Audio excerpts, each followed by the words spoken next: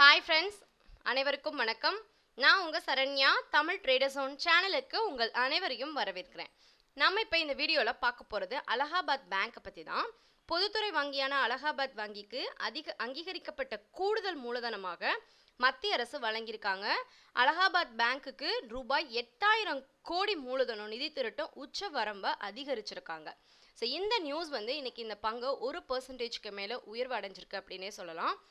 49 ரூபாய்க்கு 50 ரூபாய் 25 பைசாக்கு ஓப்பன் ஆன இந்த பங்கு 49 ரூபா வரைக்கும் இறங்கிட்டு 51 ரூபாய் 55 பைசா வரைக்கும் ஹை போயிட்டு 50 ரூபா 35 பைசால தற்சமயம் ட்ரேட் ஆயிட்டு இருக்கு. இந்த ஸ்டாக்கை பத்தி நம்ம பார்க்கலாம். கூடுதலாக இந்த ஸ்டாக்கை பத்தி சில அனலைஸும் பண்ணலாம்.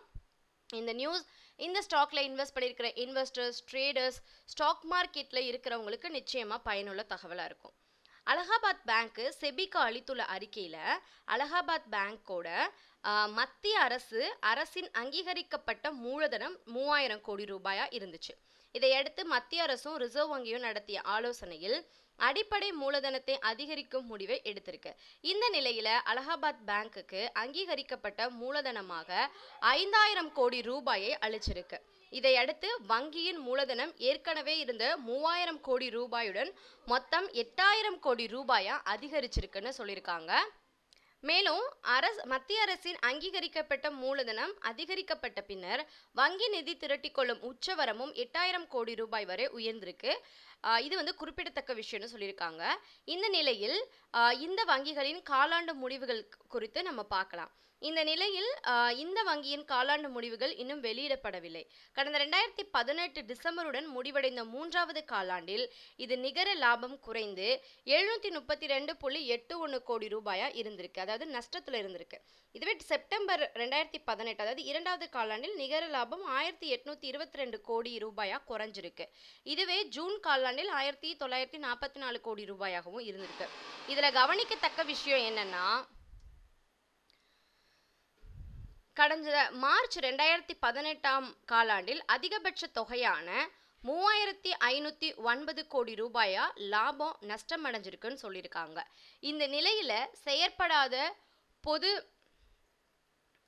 சொத்துக்களின் மதிப்பும் அதிகரிச்சிருக்கு. இந்த நிலையில் கடந்த டிசம்பர் 2018 மட்டும் மொத்த செயல்படாத சொத்தின் மதிப்பு 28,218 கோடி ரூபாயா அதிகரிச்சிருக்கு. ஸோ இதற்கு முந்தைய காலாண்டில் இந்த சொத்தின் மதிப்பு 27,236 கோடி ரூபாயாகவும் இருந்தது குறிப்பிடத்தக்கதுன்னு சொல்லியிருக்காங்க.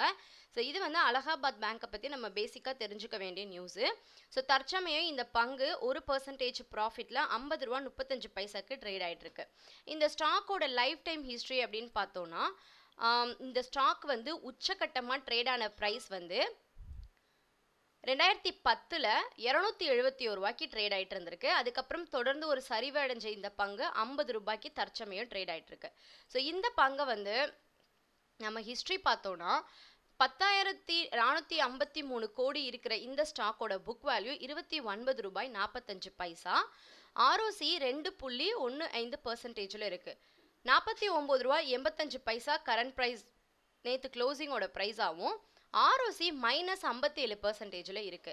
ஸோ டிவிடெண்ட் ஈல்டு 0.00% ஆகவும், சேல்ஸ் க்ரோத் -6 இருக்கு. ஃபேஸ் வேல்யூ 10 ரூபா. இந்த ஸ்டாக்கோட டிவிடெண்ட் டீட்டெயில்ஸ்னு பார்த்தோம்னா, இயர் ஆன் இயர் டிவிடெண்ட் கொடுத்துட்டு இருந்த இந்த பங்கு 2015க்கு அப்புறமா எந்த டிவிடெண்ட்டும் கொடுக்கல. 2015 ஒரு ஸ்டாக்குக்கு ₹1.63 டிவிடெண்ட் கொடுத்துருக்காங்க. இது அலகாபாத் பேங்கை பற்றின பேசிக்கான இன்ஃபர்மேஷன்ஸ். ஸோ இந்த தகவல் நிச்சயமாக உங்களுக்கு பயனுள்ளதாக இருந்திருக்கும்னு நான் நம்புகிறேன். நீங்கள் ஈக்விட்டி மார்க்கெட்டில் ட்ரேட் பண்ணுறதுக்கு லோயஸ்ட் ப்ரோக்கரேஜில் அட்வான்ஸ்டான இண்டிகேட்டர்ஸ் இருக்கிற அலைஸ் ப்ளூவில் உங்கள் ட்ரேடிங் அக்கௌண்ட்டை ஸ்டார்ட் பண்ண விரும்புனீங்கன்னா, இந்த வீடியோக்கு கீழே இருக்கிற டிஸ்கிரிப்ஷனில் நான் அலைஸ் ப்ளூ கம்பெனியோட அக்கௌண்ட் ஓப்பனிங் லிங்க் கொடுத்துருக்கேன். அந்த லிங்கை கிளிக் பண்ணி உங்கள் டீட்டெயில்ஸ் அப்டேட் பண்ணிங்கன்னா ஆன்லைன்லேயே உங்கள் ட்ரேடிங் அக்கௌண்ட்டை நீங்கள் ஸ்டார்ட் பண்ணலாம். அதை பற்றின சந்தேகங்கள் ஏதாவது இருந்தால் எனக்கு டெக்ஸ்ட் பண்ணுங்கள், நான் உங்களுக்கு ரிப்ளை பண்ணுறேன். ஸோ இதே மாதிரி பயனுள்ள தகவலோட அடுத்த வீடியோவில் உங்களை சந்திக்கும் வரை உங்களிடமிருந்து விடைபெறுவது உங்கள் Saranya. Thank you so much and have a great day.